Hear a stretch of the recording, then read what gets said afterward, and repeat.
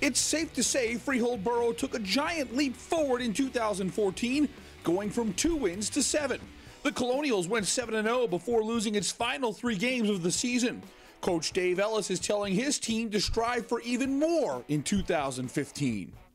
Well, I try to tell the guys that, we don't want to be happy with just making the playoffs, or being 7-3.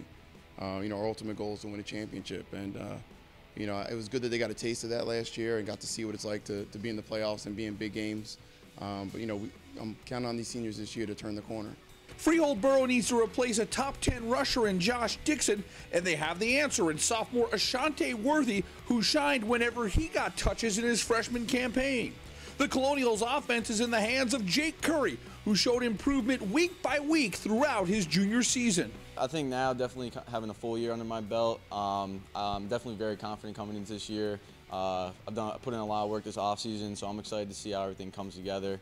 I think it's going to be a really fun season. I'm excited for it. Many of the Colonial starters play both ways, including Jamel Smith-Rush, who's a playmaker both at wide receiver and as a pass-rushing defensive end.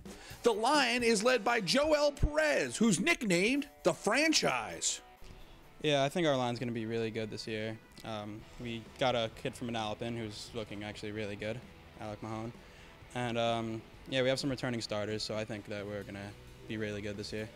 Freehold Boro had a top 20 offense and defense last year, which is even more impressive when you see where they were just 1 year earlier.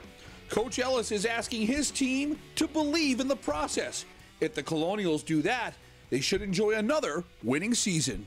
I think, we just got to keep listening to our coaches, do what they tell us to do, because, they always put us in the best position possible. They're always at the school watching a lot of film. I think that's probably just the smartest thing we can do, is just continue to listen to our coaches, because they're not going to put us in a bad spot. For more Jersey Shore sports, log on to shoresportzone.com.